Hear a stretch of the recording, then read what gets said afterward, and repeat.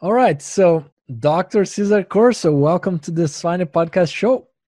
Thank you very much, Marshall. Thank you for having me.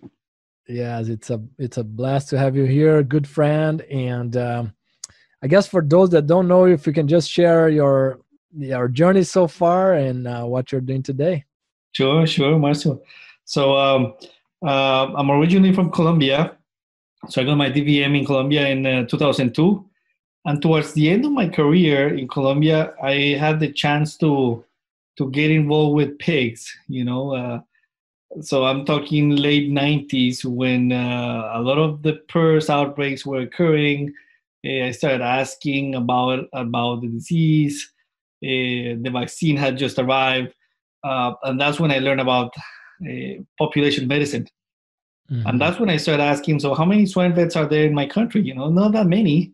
It's a small industry. I guess Colombia today may have 150,000, 180,000 sows. Okay. And that's when I decided to explore opportunities in different countries as far as graduate programs. And then that's how I ended up going to Guelph, the University of Guelph, under Dr. Bob Friendship's direction. And I got my master's there from 2002 to 2004. I learned a lot about epidemiology. My thesis was on 𝘮𝘀𝘀. At that time, it was the big problem, 𝘮𝘀𝘀 ileitis. So I spent 2 years there. Then I went back home, and I joined the Elanco team as the swine technical consultant. Mm-hmm. And that's when I started visiting customers within my country. And then I started going to the Andean region, southern corn region, then the Caribbean and the Caribbean basin, right? And then Central America. In that journey, that was roughly 3 to 4 years, I learned a lot about, of course, pharmaceuticals, different diseases. But then I kept in contact with a person that I met at Guelph. He was visiting, which is Dr. John Dean. And Dr. John Dean put me in contact with Dr. Bob Morrison, mm-hmm. who invited me to join his group in 2008. That's when I was happy to accept the invitation. So I joined Dr. Morrison in 2008, at the end of 2008, finished my Ph.D. Under his and Dr. Marie Culhane's direction in 2012. And that's when I went to PIC to work as a to lead the health team, basically for the Latin American region. And then in 2017, I joined the University of Minnesota as the Leman Chair in Swine Health and Productivity. But also at the same time, I inherited a big project, which is the Morrison Swine Health Monitoring Project. So that's what I do today. I'm at the university trying to contribute with as much as I can from a research standpoint. I love it. How does it feel to sit on Leman's chair? It's a huge responsibility, Marcel. It's a huge responsibility. You get pulled in many different directions. In many very interesting directions, and you feel like you need to do more, right? There's so many opportunities out there. There's a huge responsibility that we all have, and I'm just trying to go baby steps, a baby step at a time, because the questions are just too large, they're too big, and we can't answer a large question with one single research project, as you know very well, right? Yeah. So it's been great, and the industry has been very supportive, and it's great to be in an industry where you can just pick up the phone, call someone, and ask for their thoughts, and they're kind to pretty much give you what you want, right? Mm-hmm. So it's been a great experience. Super cool. So, and for those that don't know the MSHIMP, or the Morrison Swine Health Monitoring Program, can you give some highlights there, but also comment on other countries that may not have a system like that? Yes, Marcia, and this is, and I have to go back to, I think I have to go back to the late 2000s, when PRRS, well, of course, PRRS continues to be a frustration for the industry, not only in the US, but in many countries. But in the US, there were a lot of questions as far as occurrence, right? And in the late 2000s, a lot of people started asking themselves, how do we know if PRRS this year is worse than last year's PRRS season? And that's when Dr. Bob Morrison got together with practitioners, and they said, well, why don't we put together your data and his data, and we start counting cases, right? So I believe this occurred in 2010. That's when the project started, you know. And little by little, companies and practices started joining that initiative just to try to understand the trends, right? And I feel like that was a very important step, in the sense that provided a platform for people to share data. In that, a few years ago, it was PRRS, right? But then that they realized very quickly this can be good for any other disease, right?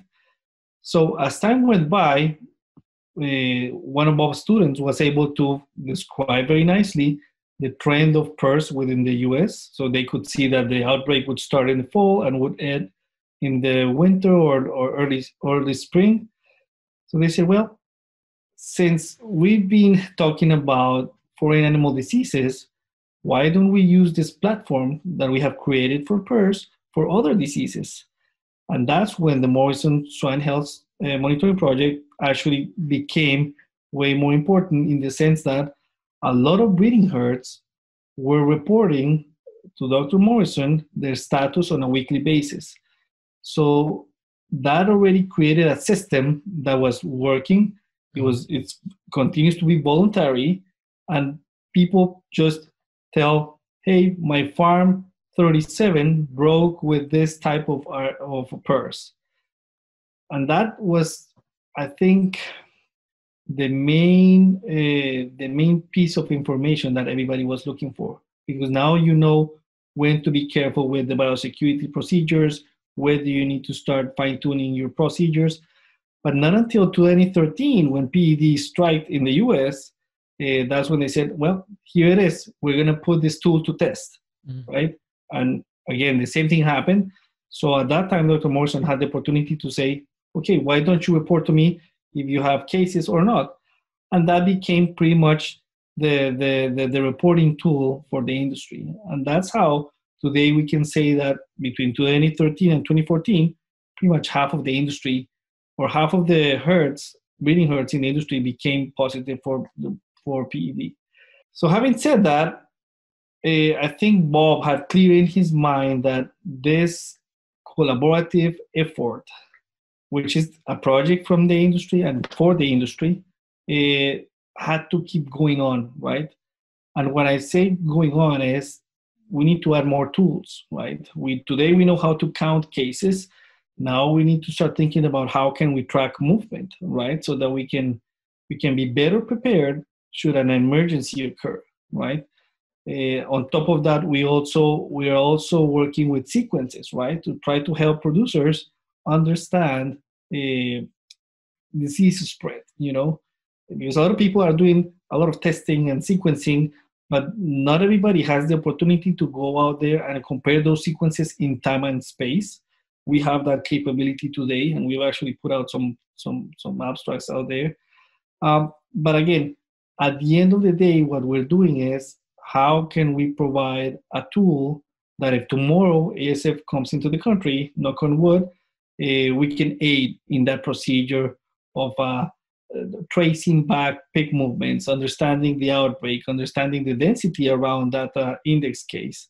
And that's what the Morrison Swine Health Monitoring Project is today. A tool that provides you valuable information from an endemic disease standpoint, but it also works towards being ready should an emergency like ASF outbreak occurs, which I hope we don't have to test the project with ASF. Right. Wow, what a great legacy, right, from Dr. Morrison. Yes. And I think Bob had this. Bob was really good with people, you know, and Bob was able to convince anyone. And I remember when I started my PhD with him, that he got me involved with PRRS regional projects. That's when I started understanding where he wanted to get to, right? Because pretty much a regional project is what we do today, of course at a different scale. But with the regional project, he started asking, why don't you share the farm status with me so that we can create a map, as simple as a map. And it's amazing to see the reaction of producers when you put them in the same room, share with them a map so that people can understand what the situation is. And it's very interesting to see how they are willing to help each other. Marcia, I saw in so many different occasions with so many different practitioners and producers, everybody working towards how can we clean the region. And I think today we see that. So I think Bob found a way to listen very carefully, find the specific words to get people to voluntarily share their data. I think a few days, maybe a decade ago, that wasn't very frequent. Today, I think people are starting to feel more comfortable with sharing the data. And when I say data, is today in our servers we have locations, we have prem ID, we have herd sizes, we have statuses. I mean, a lot of people wouldn't like to share their statuses for X, Y, Z reason, but today everybody's pretty comfortable with that, because I guess today that if I have PRRS, that's not a sin, right? Anybody can have flu. You and I can have flu today and COVID tomorrow, and I mean, that's what we're trying to do. If I have COVID, I'm going to share to my friends so that I don't get them infected, right? The same thing with PRRS. I think we're working on that direction as well. That's amazing. Do you still have some producers that don't want to share? I think from when I look at the top 40 pork powerhouses, and I mean that's a measure we use every now and then.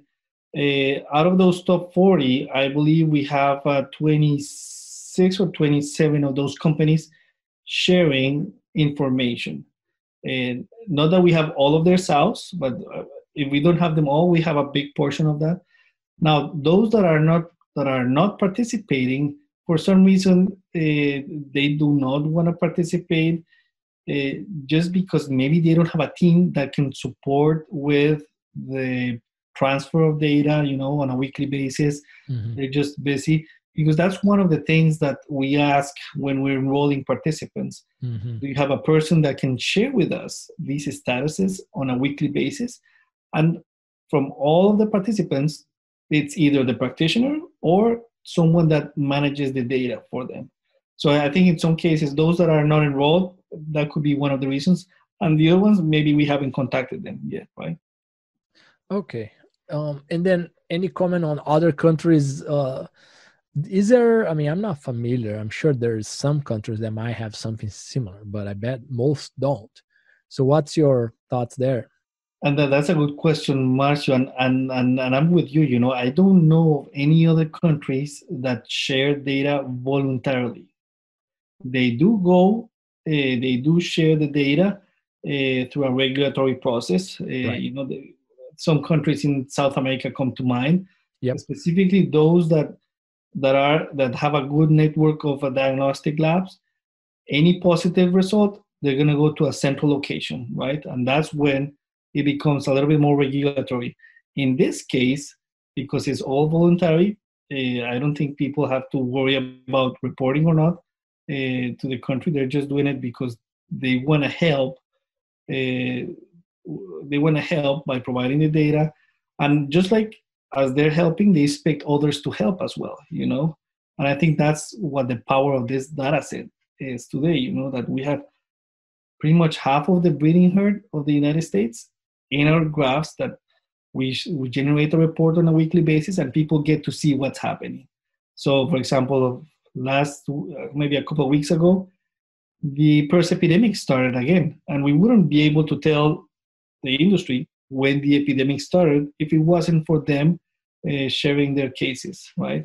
So it's unfortunate to share, hey, two of my herds broke, but at the end of the day, everybody knows, okay, there we go again, the same trend that we have seen in the last 10 years. Right.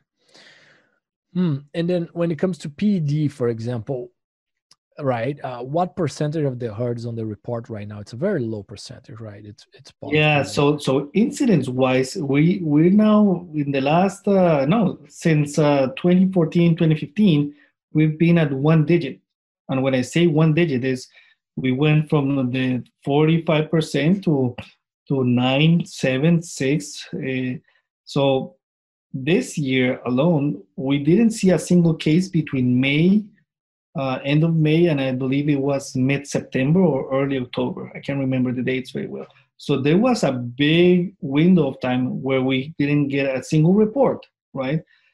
So today we have roughly 5% of the herds breaking, and we have roughly 1,000 herds. So that's very few farms that continue to break with PED, So that's nothing that's something that it's not very frequent nowadays, given that we have a lot of PED in the finishing barns, right? So I think everybody's doing their due diligence on biosecurity, and I think everybody's being successful so far. Right, but do you think this last few percentage, is that something that's going to continue for a long time or not? What's your thoughts there?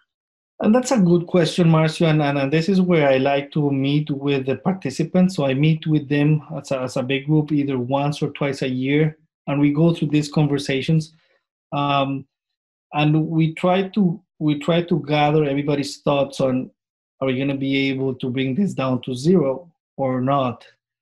And we don't see a clear trend, Marcio. We don't see a clear trend of PED being or hotspots of PED in the same location every year. No, it pops up in South Dakota today, and maybe in Nebraska in a few months, and then, I don't know, maybe in North Carolina in the next few months. And then the next year, those same locations, we may not see cases, right? Wow. So it's kind of very erratic.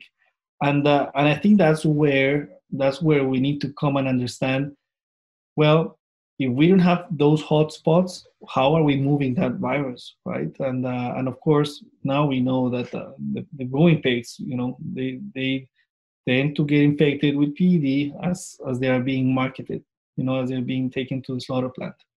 When you think about the next level, right? What is the next level on this type of collaboration or innovation or technology?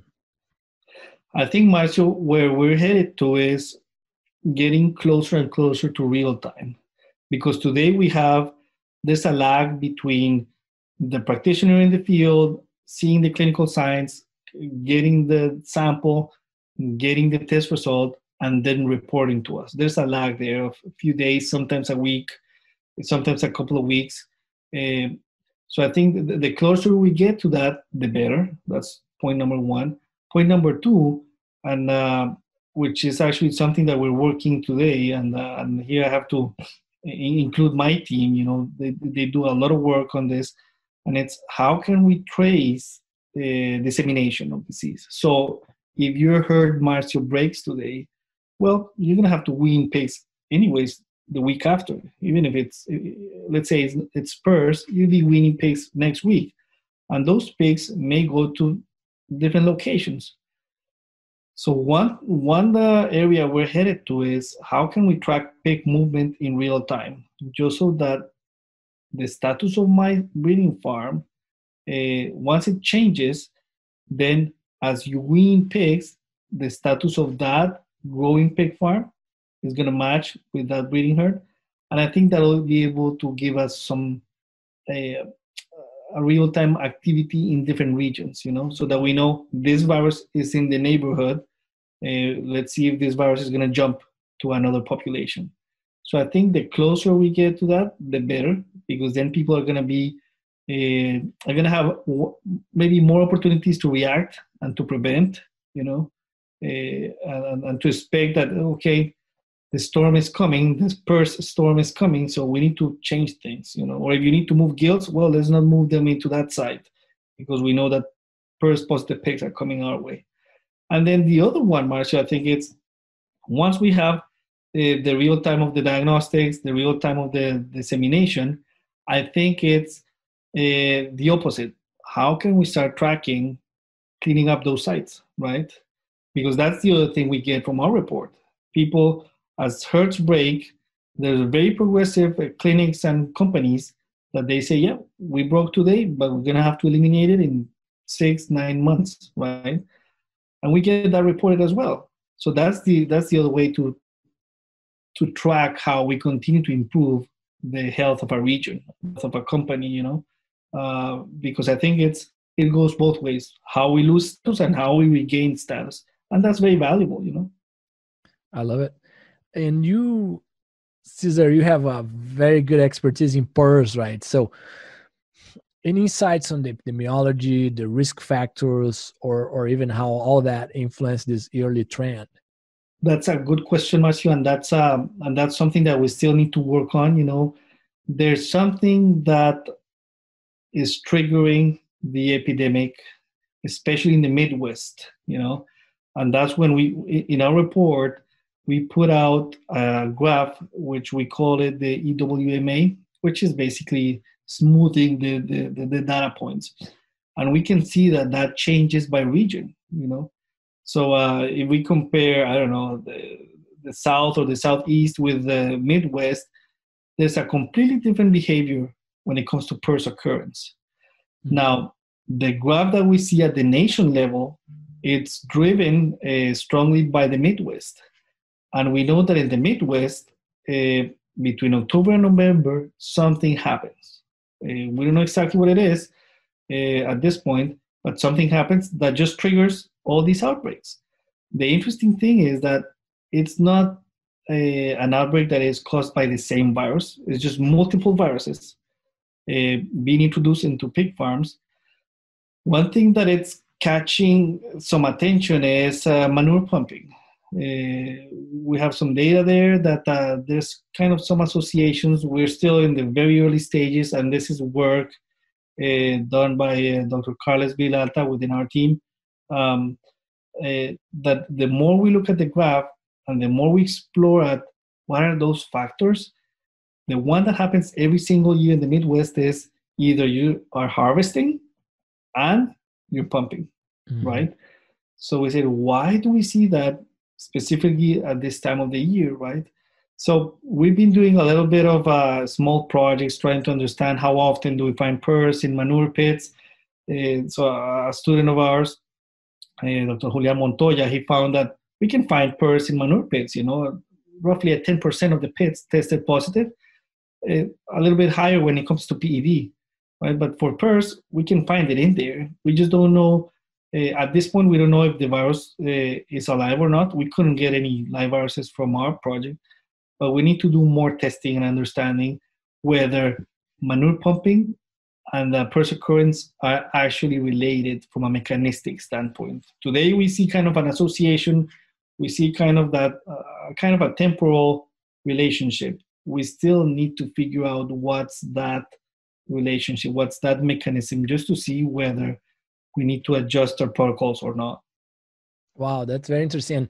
And you are epidemiologist, by training. And how do you, when you mention mechanism and cause and effect type of deal, how would you go about that? What's the best way to do that in this type of situation?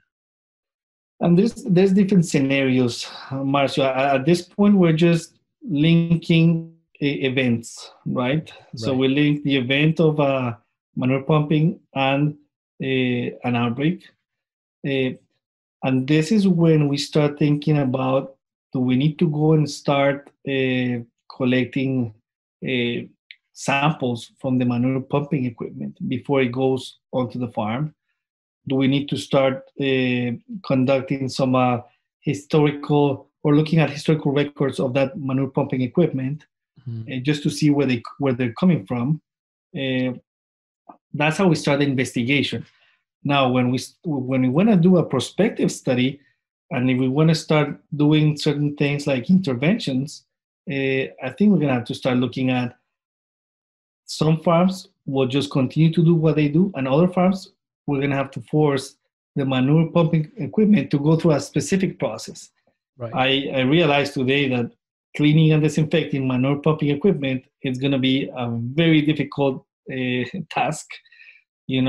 One, two, it's going to bring cost, and three, it's just going to take time.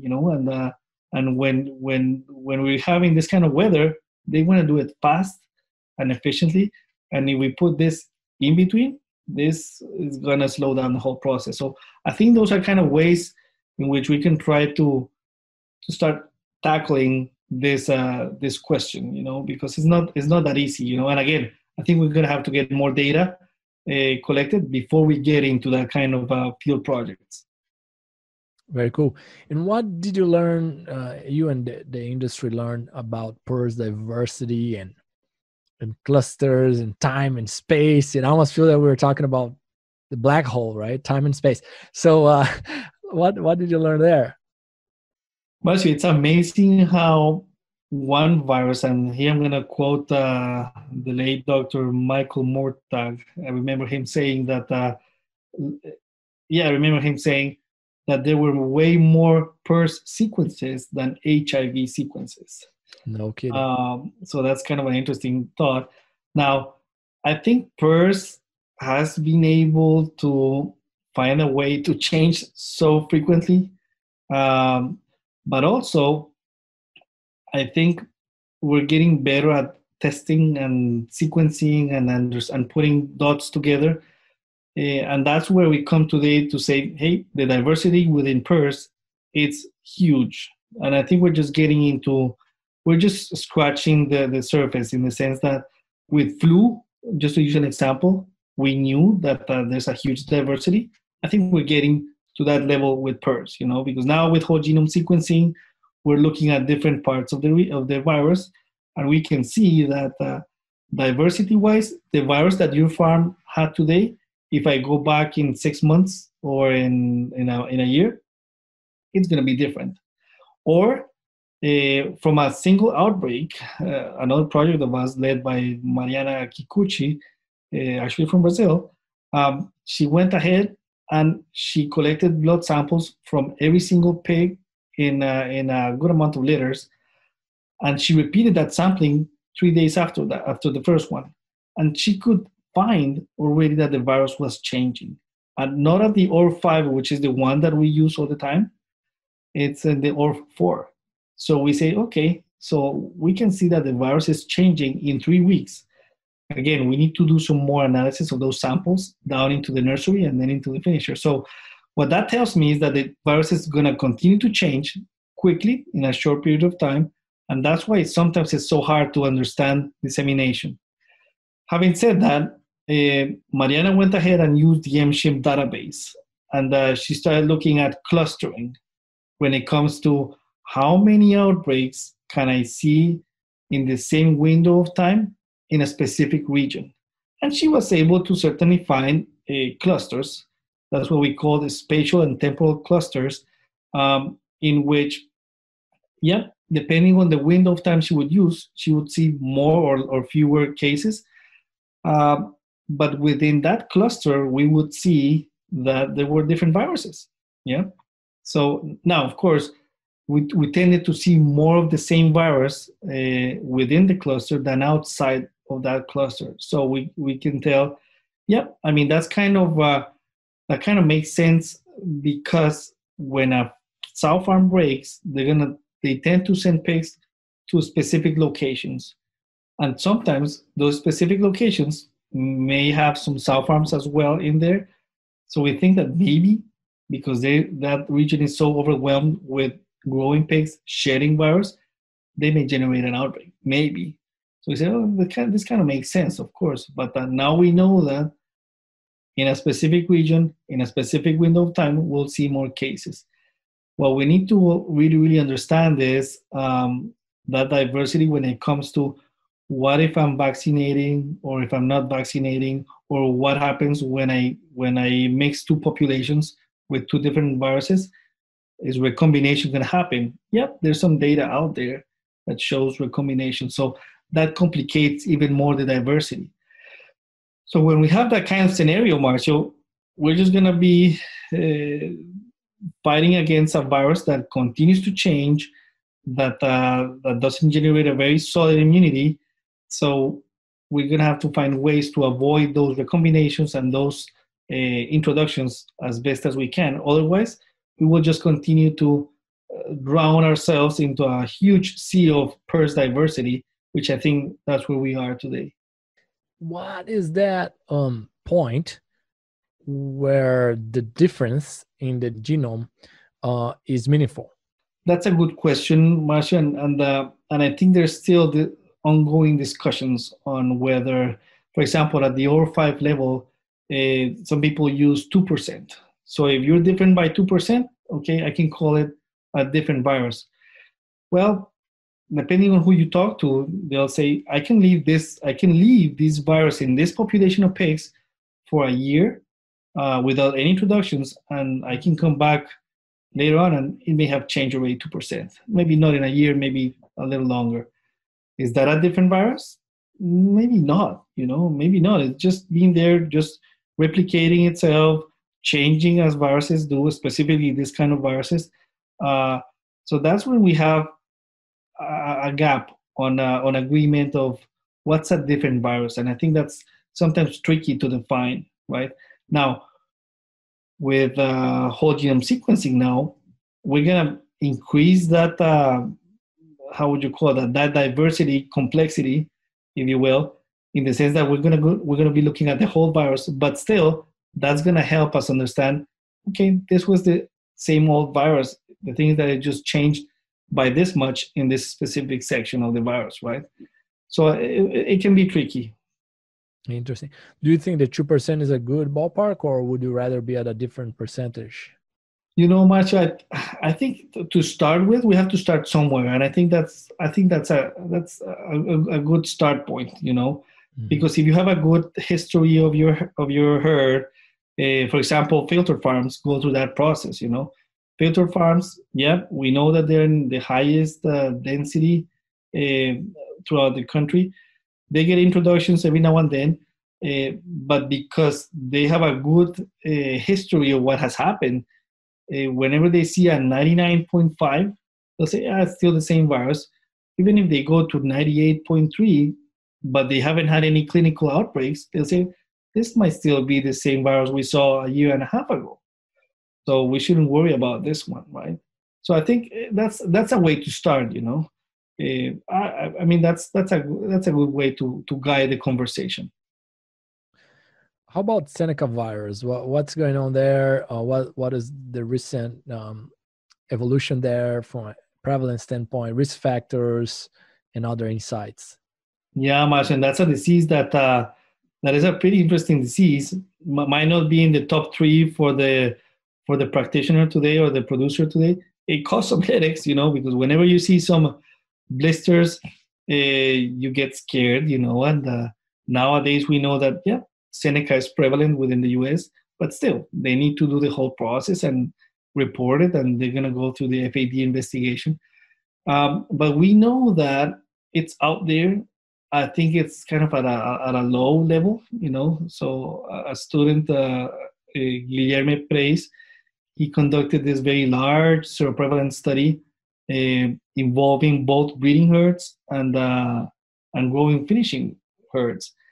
And it was hard to find the positive herds. He collected 30 blood samples per farm and ran some serology, and it wasn't that easy to find it. So that tells us that the virus persists in the population at a low farm prevalence. And then as he was collecting all these samples, he also conducted a survey trying to find those factors that could explain occurrence. And because we had a low prevalence, it's hard to find risk factors that can associate to this disease. But there was one that comes up with with many different diseases, which is rendering. Rendering is one of those that continues to show up regardless of the disease. So that might be something that it's worth investigating a little bit more in the next few years, just because it continues to show up unless it's a proxy for another practice that we have at the farm level. Now, given that we have such a low prevalence, we said, well, why don't we start understanding once those breeding herds break, how much time do they need to start producing negative PICs, right? So we're just in the very early stages of that project right now. We can see that we can detect it through processing fluids. 10, 15 weeks after the break, we can see it. by PCR. And I think the next phase of that is going to be the growing pigs. What happens to those growing pigs? Are they positive? Do they bring that virus into the growing side? So that'll be another piece of information that we will need to fully understand Seneca, because that's another one that pops up in different parts of the country, And then you'll see our graphs, There's kind of a seasonality, To me, it's not very clear yet, but we tend to see more of those breaks during late summer, early fall. Some people suggest that this could be a vector-driven disease. Maybe not. I don't know. I don't have any data to say whether it is or not. So I think this is one that we really need to understand. Just because we need to have all of our team of veterinarians out there paying attention to this disease, just because of the resemblance with FMD, We don't want to be complacent with Seneca, just because you can be before an FMD outbreak and then assume it's Seneca, but it was actually FMD, and then you don't do enough to contain it, right? So I think we need to still understand a little bit more on that. This fastidious and hard, this is a very hardy virus to kill outside its host, right? So I think there'll be more projects coming on that area. How about ASF and the secure food systems that you're involved? If you can share some insights there. Yeah, so this is a nice group that it's led by Drs. Marie Culhane, Tim Goldsmith, and Carol Cardona at the University of Minnesota. I joined them recently, and one of the main objectives of the group is trying to help the industry understand the risks, by conducting risk assessments at different levels. So the weaned pig, the boar stud, the pig that goes to market. And I think the whole essence of this is trying to facilitate or trying to provide the guidances for producers, and of course for the regulatory agency, that if we are before an emergency, let's have all those documents, let's have all those processes ready so that people can continue to bring their pigs to the slaughter plant, right? Basically, continuity of business. So by helping the regulatory agencies and the producers and practitioners understand these risk assessments, we will also be able to develop or help them develop all these procedures, just because we don't want to go through a COVID-like situation, in which people just couldn't send the pigs to market. So they had to do bad things. They had to go through the bad situation of destroying pigs. We don't want that to happen with ASF. So that's why the faster we get those procedures in place, the faster we have everybody understand the risk assessments, the better we're going to be once this ASF outbreak occurs, so that those neighboring farms can continue to send pigs to market. Of course, they're going to have to go through some testing. They're going to have to go through some biosecurity validation, but at least we're going to give them the tools to be able to act quickly, and avoid getting to that welfare issue that we don't want to go through that again. Do you think if in the worst case scenario, if ASF do enter the US, and like you said, knock on wood, would right now, do you feel pretty confident on a very quick and effective response based on what you know from the regulation side and also from the disease? Or there is also a chance they could get a little out of control for a period of time? Marcin, that's a hard question to answer. But from my experience and from knowing the systems that I enjoy working with, of course, I enjoy working with everybody, but those that I've been able to work very closely with, I can see that everybody within each system is willing to help and fast. If you tell producers you need to depopulate this site tomorrow, they'll do it. Mm-hmm. My concern is speediness of communication between the regulatory agencies and the producer and the implementation. Because there's still a lot of gray areas. For example, as how are we gonna kill all these pigs if we need to, right? what are we going to do with all these carcasses, right? Are we going to bury them? How are we going to move them? Those kind of details are still not very well understood. But once you have that organized, I know that producers, because they do that all the time, whenever they have an emergency at their barns, they'll solve things. They're really good at solving things. An example of it is whenever you have a snowstorm, some people have issues with their roofs and they lose half a barn. Well, they will depopulate the barn right away, and they will solve the problem. The same thing with ASF. They're really good at implementing and fast. So I think that once we have that organized, I think we're gonna have a good shot at because we will only have one shot, at this, because knowing the amount of pigs that we move today across the state line, it can get very tricky. However, I think we have a great group of veterinarians out there that are training their people. Of course, we can always be better at everything, but I think we may be in a better position than some other countries. So I'm more optimistic, Marcio, if that emergency occurs. But before getting to the emergency, I'm also optimistic on. I think we have somewhat a good system in place on how to keep that virus out. Even though history has told us that it's been in the Americas, especially in the Caribbean and in South America. I mean, ASF got there. It looks like history told us that it came to a commercial airliner. Well, today I think we've been doing a little bit more of the education. Yeah, we may have some every now and then people trying to smuggle pork into the U.S., right? Mm-hmm. I think we're getting better at it. So I think everything is falling into place. I hope we don't have to see ASF in the U.S. That would be bad for the whole industry. But if we get it, I think our team of veterinarians, of state veterinarians, everybody's kind of getting in the same page as far as what needs to be done. Yes, we know that there's differences between states, and every state wants to do their own plan. I think that's in the process of getting simplified, I hope, for the benefit of the industry. So I'm more on the optimistic side, but more on the optimistic side, especially on the way that we may be able to keep it out.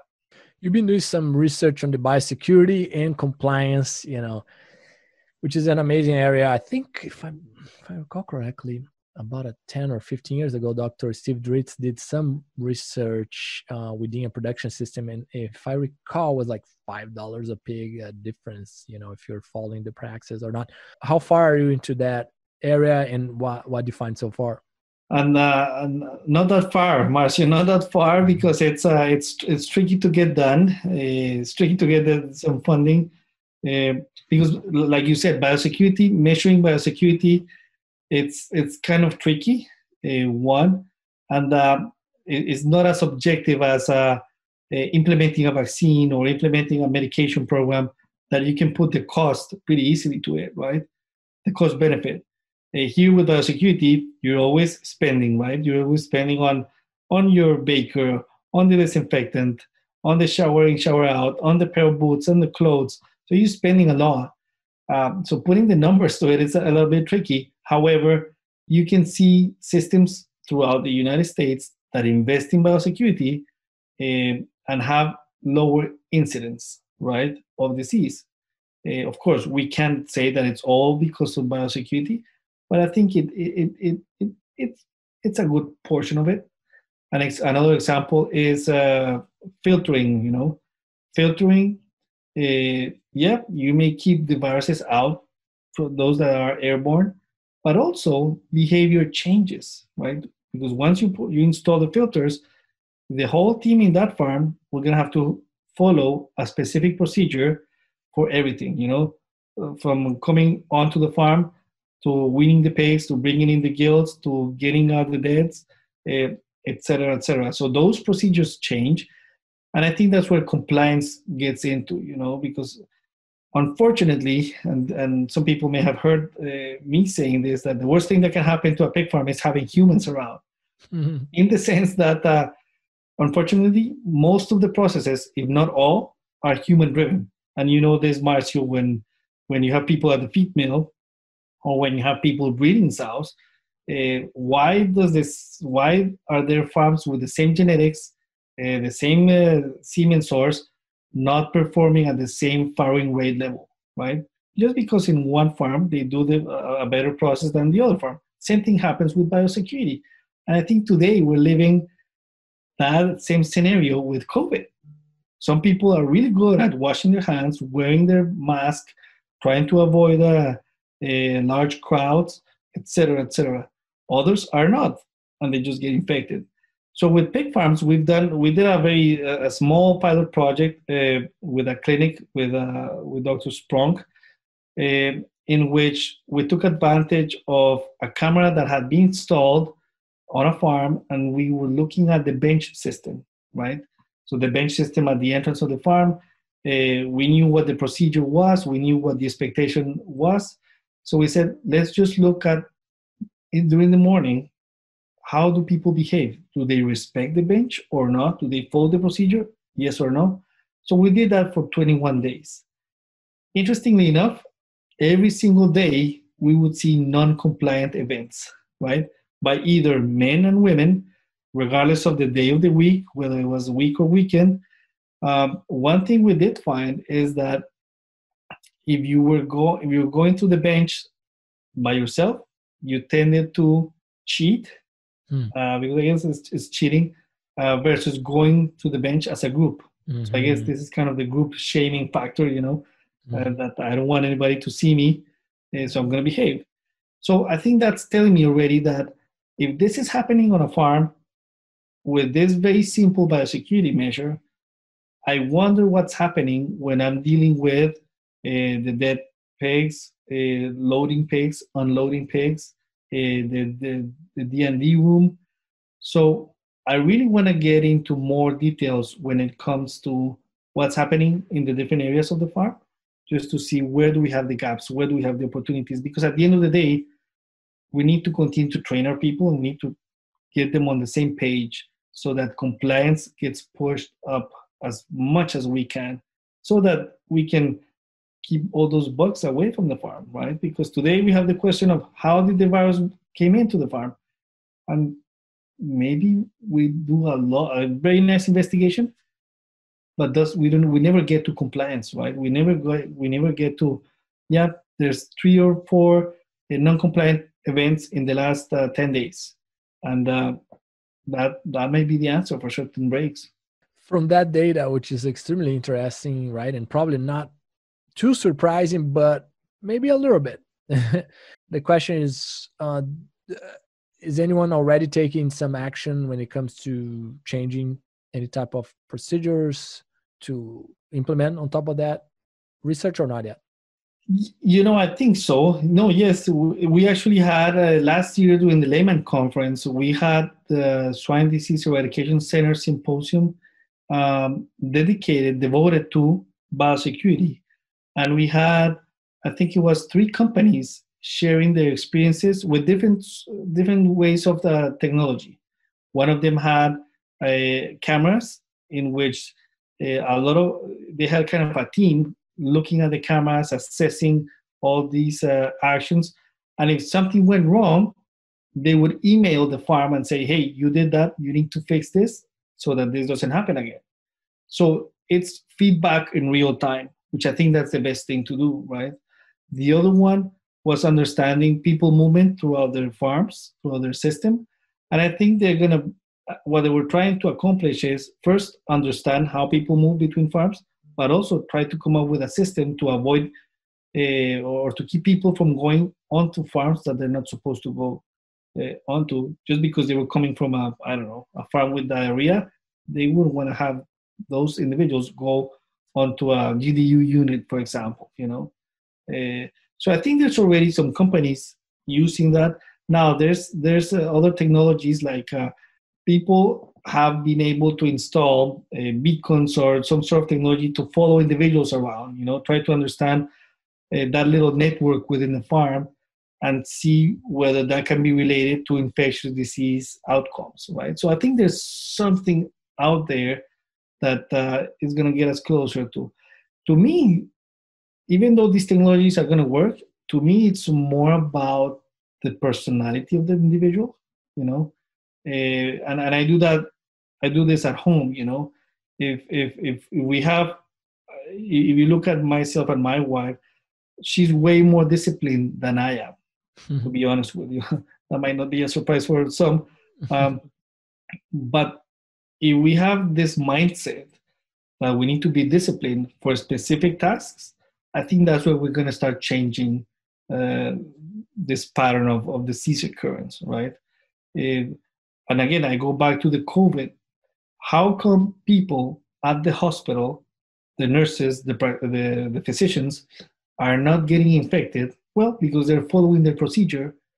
I'm not saying that none of them get infected, but I mean, today we have and bless their hearts, you know, we have people that risk their lives, but they feel confident that they're going to be good if they follow the procedure, you know. That's example number one. Example number two is Ebola. When we had the outbreak of Ebola, they follow a procedure and they kind of contained the outbreak. Why? Because everybody was compliant with what they needed to do. So I think that's the one thing that that I think we may have opportunities in the field, you know. What doesn't help is that we have some turnover rates that don't go well within our farms, and that doesn't help. So we need to retrain people, and sometimes we hire the wrong individual, or sometimes we have a COVID positive individual that doesn't come to work, and somebody has to do the tasks that this individual was doing, and maybe they make mistakes. So those are the kind of situations that happen in our farms that they may not help. And unfortunately, that day, PRRS was able to get into the farm, or PED gets into the farm.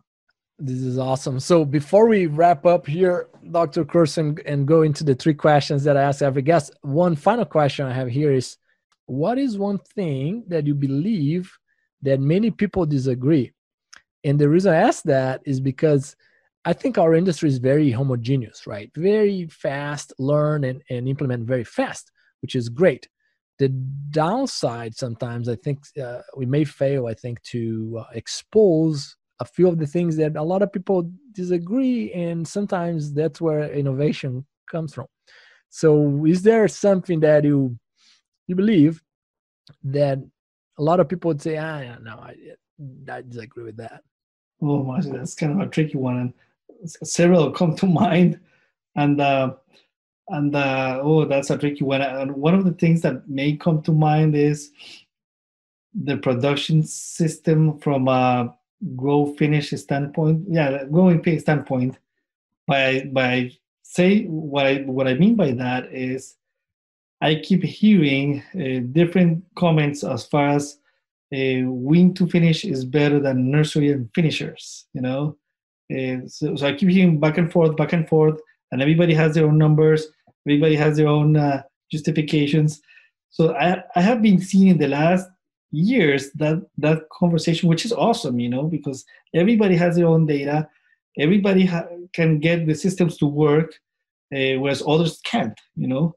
So I think that disagreement forces everybody to become good with what they have.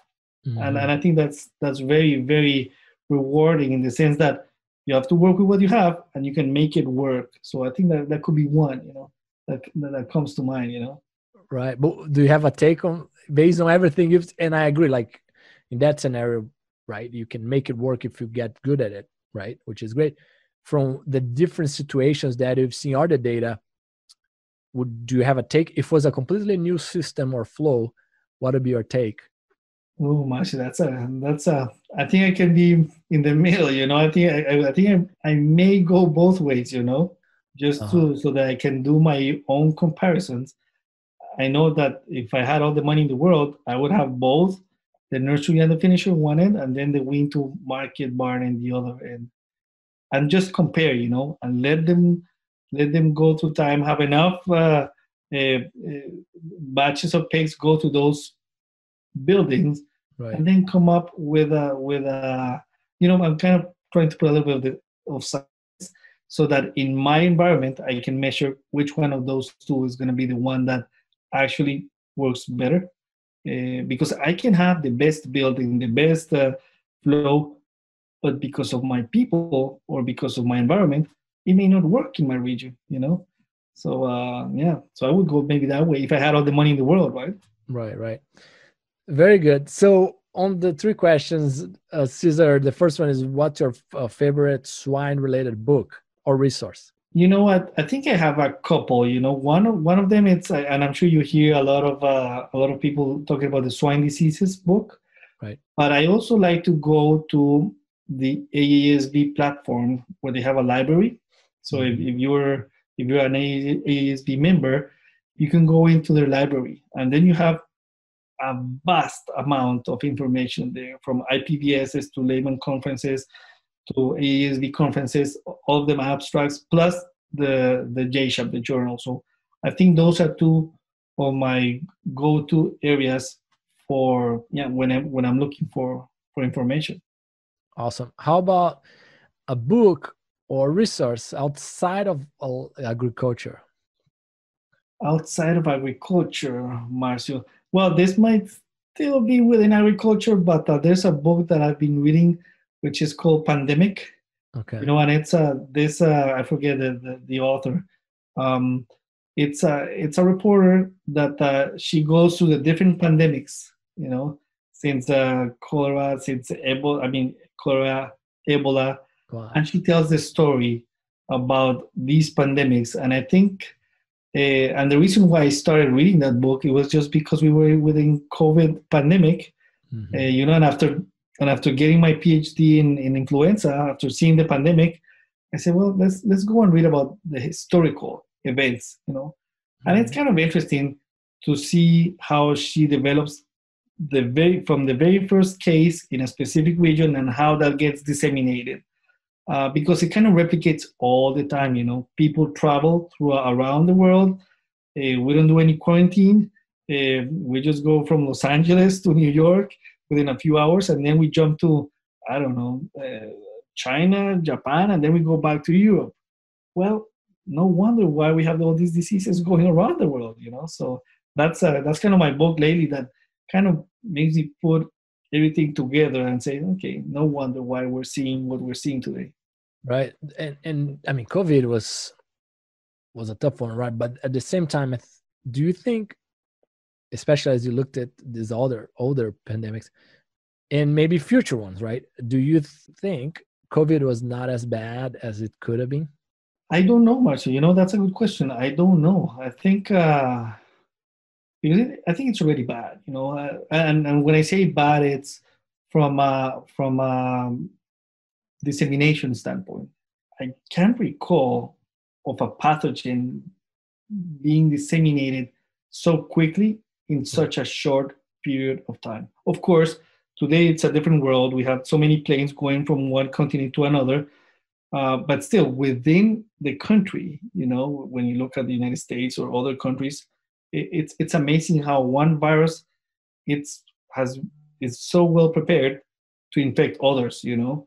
So I think it has been bad already. Now, depending on the country you look at, and I don't want to get this too complicated, it's interesting to see how the different societies behaved. So some of them were really, really aggressive. People were really, really compliant. There we go with the compliance. And they kind of shut it down very quickly. So we have the example of New Zealand, you know. I think Canada falls into that. They were very compliant and they kind of shut it down somewhat quickly. Whereas in other countries, we weren't able to get on the same page, follow the same recommendations, and contain it, right? So now, I guess today with the amount of cases we're having on a daily basis, I think we're losing the battle, right? And again, it's just compliance. It's all about compliance. We're not complying. We're not on the same page. So we're just giving all the tools to the virus to win the battle. Right. Knowing everything that you know about viruses, and let's say, I think I checked the case fatality rate recently is being around 5%, if I'm not mistaken, for COVID. What would take, right, for that virus to become a 30% or 40% case fatality rate? Well, Marcia, I think co-infections will help. I think co-infection. Well, let me step back. Virulence. Virulence. Well, if it's a virus that even though it causes a lot of damage within the human body, the inflammation is really, really strong. But if it does that at a higher level, it'll kill people way, way faster. Of course, on top of that, we're going to put all the risk factors as obesity, if you're a smoker, if there's any other underlying health conditions. But virulence will play a role. Together with that, I think we'll be looking at co-infections, and we're pretty much waiting to see what's going to happen with the flu season. If both flu and COVID start circulating, well, we're going to have a tough time. And again, I use all these examples between pigs and humans. When you have PRRS and you have flu, those pigs won't thrive, and some of them will die, right? Or just PRRS and mycoplasma. Same thing with COVID and influenza. I think that's going to be a tough one as well. Again, we are today before a susceptible population, right? So we have no immunity of any sort. So we're always in a disadvantage, right? It's not with flu, that there always seems to be an underlying immunity in there that may help at least mitigate this impact, But today we don't have that, so I really hope it doesn't get to that level, because today our hospitals are kind of starting to crash, right? So, yeah. Very good. And then the last one is, what, in your experience, sets apart successful swine professionals from those that are not? I think I can answer that in so many different ways, but I feel like, and what I've learned from both my master's and PhD advisors and those professors that I've had that I'm so happy to have had the chance to interact with, is I think the more you put every situation in a scientific context in which you can make decisions based on hard data, well-collected data, I think that's when you're going to start segregating those two groups, Because on one side, you're going to have the individual that has a lot of experience, that he feels like this one product cures all these diseases, but no data. And then on the other hand, you're going to have maybe a younger individual that has been very careful at collecting the data, analyzing the data, maybe not that many cases, but then he's going to be able to prove just with trends that the specific intervention is going to have an impact. So I feel like the more you get closer to a scientific method, the better, because it's going to work for anything. And you know this, Marcio, because we can use that for nutrition, we can use that for reproduction, we can use that for health, even for welfare, So the more you get to that kind of hard data, well analyzed, experimental design will play a role. I think that's when we're going to have to start. And of course, you have to listen to others, right? Practitioners, producers, because at the end of the day, they are the ones that spend quite a lot of time in the barn, right? So you need to listen to them as well. Right. What is that quote? If you don't have data, you are just another person with an opinion. Exactly. There you go. No, I love it. I mean, just the understanding of association, and then cause and effect, and what is the importance of randomization, right? In some type of situations, right? I mean, I mentioned this before, but it's kind of striking, right? You have, I think 99% of the population maybe would watch this Netflix documentary about, plant-based diets and think, and maybe think that's true. And my point is, today we can prove anything. Anything that you want, you can prove based on a single given study. But the question is, it is a strong study, a weak study, just association or not? Was it randomized or not? What is the control versus the treatment, right? And I kind of, sometimes I dig into this human nutrition type of thing just to learn. But today, anything compared to the standard diet is better. But now you have 30 diets, and all of them are better than the standard diet, what's called standard American diet, just some junk food or whatever. So that's just one example of it's kind of tough. Exactly. I mean, and we don't have to go that far, Marcio. Today we see Pfizer claiming that their vaccine, the COVID vaccine, is 90%. I think they call it efficacy. Now we have another company saying I think it's 92%. Well, we need to really understand what that means, And I'm sure that these are very serious companies. They're trying to be careful with how they advertise their outcomes, but we still need to go and understand how they got it done. What does efficacy mean? Just so that we can try to massage those numbers and really make ourselves with an opinion, right? Before we start saying, yeah, this one is better than the other one, right? But for sure, this might be an easier comparison, I guess. Right. Like how many times were you driving, going to a farm, and someone said, hey, we ran a trial. And then the first question for me, sometimes, depending on the background there or not, but it's like, okay, what do you mean? Because, right, trial, research, test, and all those things, oh my gosh, right? Tell me exactly what you did. And in my mind, I'm going to, okay, that's an actual trial, or that's not even a trial. So words they get thrown around, and you're like, okay, what is that? How much meat is there in there? Yeah, and the other approach that I'm sure you have seen many, many times, Fabio, is the before and after. Mm-hmm. So Marcio, when you have these good diets that somebody said, I'm going to increase the lysine or whatever it is, they say from September onwards, we have the new diet. Same thing happens with herd health, From September onwards, we use this vaccine, and the trends started to change, and they make the conclusions. Well, we need to be careful with those kind of approaches. I'm not saying that they're really, really bad. No, I think that's a start.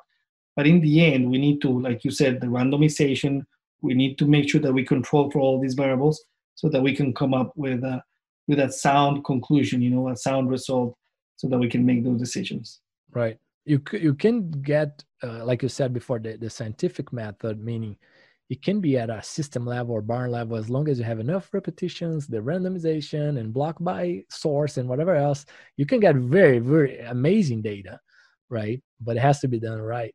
Exactly. And to do it right, it takes time and some money. But again, we want the truth at the end of the day, right? So, yeah. I love it.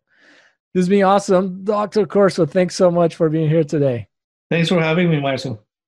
Imagine if, with a few key concepts, you could have the potential to create a massive positive impact by bringing from hundreds of thousands to millions of dollars for swine producers. Join us on this small group and go to the next level of swine nutrition on this 7-week-long elite online training in applied swine nutrition and feeding by myself and my world-class invited speakers. Additionally, you enjoy an exclusive community to exchange ideas. Go now to www.𝘬𝑙𝑒𝑡eswinenutritionist.com.